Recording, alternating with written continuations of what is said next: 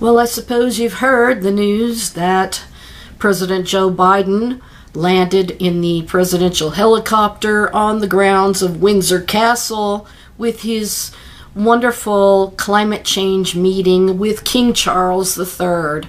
So things are stampeding along with the king and millions at his disposal, perhaps billions, to implement his climate change agenda. Net zero.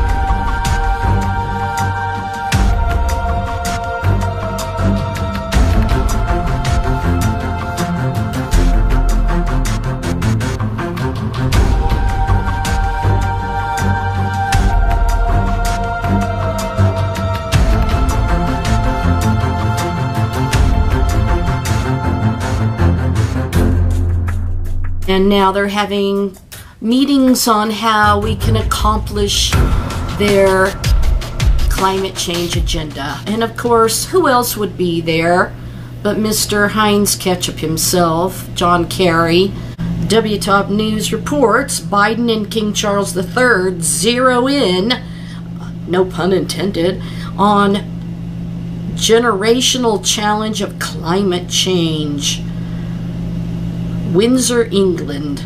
President Joe Biden and King Charles III, two leaders who waited decades to reach the pinnacle of their careers, used their first meeting in these roles today to zero in on the generational challenge of climate change, prodding private companies to do more to bolster clean energy in developing countries. The meticulously choreographed gathering at Windsor Castle injected substance into the type of encounter between president and monarch that historically has been more about ceremony. After the arrival formalities, Biden and Charles participated in a climate-focused roundtable with officials from the financial and philanthropic sectors. So why would they be including the financial thing in there? Because they're trying to increase the billions at his disposal to implement these, what they called climate cash, and penalties for not being compliant. John Kerry, the U.S. envoy on climate, also attended, of course. The 70-year-old Charles, who was crowned in May, has long fought to protect wildlife and battle climate change. Biden, for his part, identified climate change as one of the 4 crises he was determined to confront as president. He signed a sweeping legislative package last year that includes nearly $375 billion in climate-related incentives. Biden, 80, last had formal talks with Charles, then Prince, at the COP26 UN Climate Summit in Glasgow, Scotland, in November of 2021. The U.S. President also attended the state funeral of Charles' mother, Queen Elizabeth II, in September, as well as a reception for heads of state at Buckingham Palace the night before the service. Biden did not attend Charles's coronation, sending First Lady Jill Biden instead. Jake Sullivan, the White House National Security Advisor, said the president has huge respect for the king and his commitment on the climate issue in particular. He said Charles has been a clarion voice on climate and someone who has mobilized action and effort. Biden and Charles made sure to show off their still developing friendship and warmth during the ceremonial arrival at Windsor Castle outside London.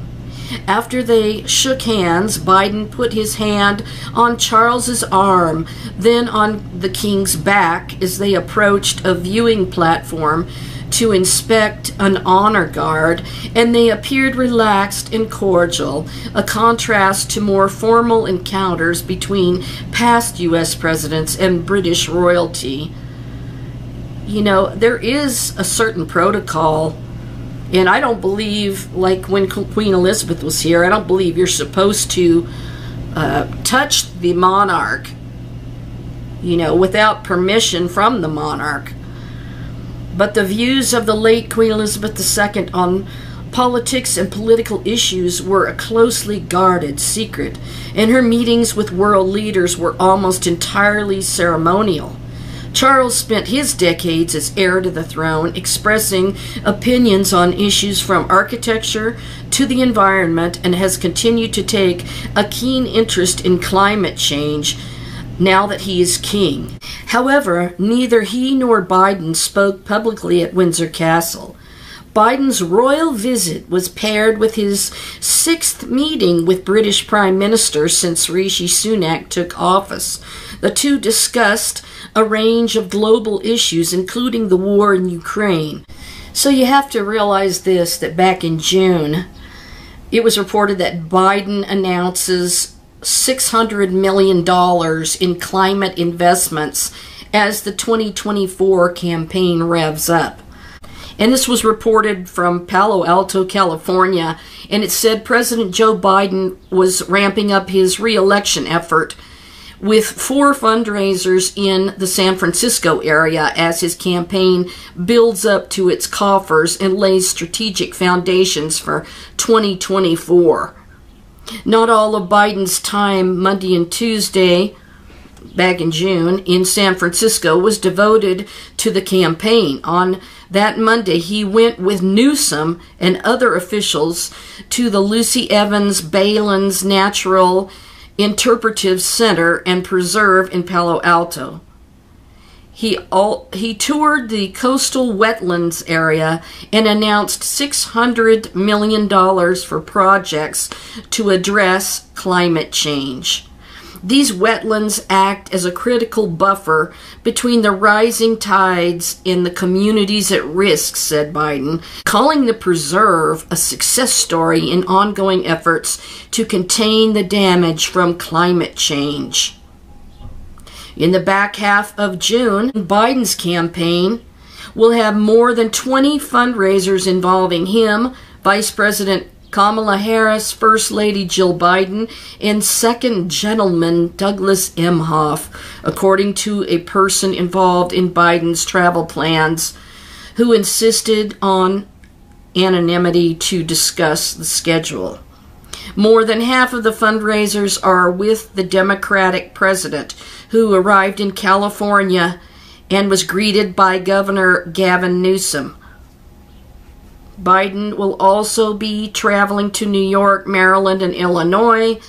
The president hit the themes of his campaign at a Friday fundraising event in Connecticut, saying his goal is to do more to tell voters about his legislative accomplishments in infrastructure, computer chip production, and programs for responding to climate change, among other policies. So now he's suddenly meeting with the king of climate change, the one who got his carbon footprint down to net zero and thinks everyone else should do this. And I just can't believe how this is developing, you know, especially when I revealed what the mark of the beast is, being the King's Royal Cipher, and how I came to that conclusion. It's totally stunning and laid out in another video I did. And it's interesting because one of the headlines stated, Biden to tap tech climate executives in California fundraising trip. Well, okay, let's put the pieces of the puzzle together. So now we had the UK, the Parliament of UK, and King Charles III, head of king of the climate change, make a 7-year agreement with Israel for all of these exact same things. Their 7-year agreement includes tech and trade and climate change agenda and gender identity. Among other things, they want to have people from the UK go to Israel and vice versa so that they can work to build these companies together that will enforce the climate laws and the climate taxes on the citizens, and, you know, removing anybody's bank account so that you cannot buy and sell, because you won't even be allowed to have a bank account at their bank unless you have the King's Royal Cipher mark. The mark of the beast is the mark of the king, and it's coming. And I told you that my dream is what revealed that to me about the word cipher means 0. And this is what the 666 of carbon is, of the carbon footprint. So that is how I have been able to calculate the number of the beast, which is a king. And this was an original dream. It was nobody else's idea or thought. So if you see it showing up somewhere else without acknowledgement that it came from me, please say something or do something about it, because this is a serious matter, and I take my channel and my work seriously for the Lord. And it's no laughing matter, and it truly was a divine revelation from the dream that I had. And that dream is laid out in a specific video about the King's Royal Cipher being the mark of the beast. So this is how I calculated it. So isn't it interesting that it is the Bank of England that has shut down people's bank accounts because they will not comply to the woke agenda? And it will be the same for the climate change challenges that are coming, because years and years ago, back in the 90s, I remember Southwest Radio Church did a program on how these climate change people planned to put this world tax in place and make people pay it. It's something that they're making up and creating to bilk millions out of the citizens of the world. And this is what John Kerry does, and this is what his agenda is. And, you know, like I said, if I were you, I would stop buying anything with the name Heinz on it. Heinz ketchup, Heinz pickle relish, Heinz mustard. There's plenty of other brands that are just as good, if not superior. I personally like Hunt's tomato ketchup. And, I don't think we should fund these billionaires that are so into their greed that they think that they're above the law. One minute we see that there's articles of impeachment for Joe Biden laid out. And the next thing we see is, they found this Coke in the White House. The next thing we see is the president meeting at Windsor Castle with King Charles III. So, my question is some of that money drug money? Where they're getting billions? And they've got these whacked out crazy ideas that they want to implement on the people that are not as wealthy as themselves? We have to just constantly be praying that God will intervene on our behalf and just block their road, block their path to achieving these goals, because what they're doing actually takes more energy and more minerals and more slave labor to put in place than it would if they just left everything the way it was and left it alone. So this whole thing with King Charles III is obviously progressing and stampeding. Now, you've got the connection of Joe Biden talking the tech, going to the tech companies in California to get billions from them. And then you've got Israel with their new UK-Israel tech and trade agreement. And then King Charles, what do you think he's going to do next? King Charles III is going to go to Israel. And he's going to oversee the implementation of some of these climate change businesses that will be new upstarts that will bring in billions of dollars. And it will all be funded on the backs of the taxpayers and the poor and the middle class. And of course, the billionaire elites will implement anything they want because they think they're above the law. So, putting two and two together, we have to have Joe Biden go there first with the tech and climate change and all the funding and billions he raised over in California and New York and Vermont. Now he goes over to the king. And what do you think he's going to do with that billions? He's going to give it to the king at his disposal. He'll be able to do exactly what he said at the WEF. When he has billions at his disposal, he'll be able to implement his agenda. So here we go. It's off to the races. The horses are taken off out of the gate. And it's a evil Kentucky Derby that's heading out. I love the Kentucky Derby, but I'm just saying these are the horses that are riding, implementing the end time agenda, and the time of the tribulation is coming quickly.